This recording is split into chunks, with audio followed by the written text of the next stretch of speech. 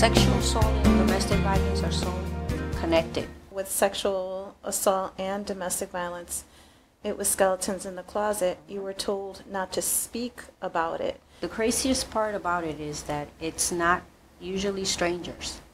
It's family members or very close friends. So they feel guilty because they feel like they allowed it, or that how could they not see this? How could they not recognize it? And perpetrators are so, they exactly know what they're doing.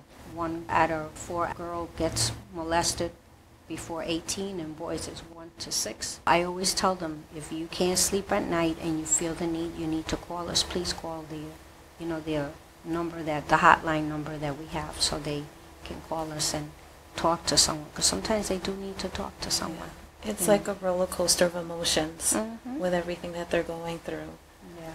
I know at Chrysalis, our hotline that is 24/7, there is somebody there the whole time. Honestly, when somebody calls the hotline, that is the hardest thing they can do. A lot of times they think the hardest thing that they could do is when they come in for services, but just picking up that phone and calling the hotline and saying, I need help. How can you help me? That takes a lot of courage and strength.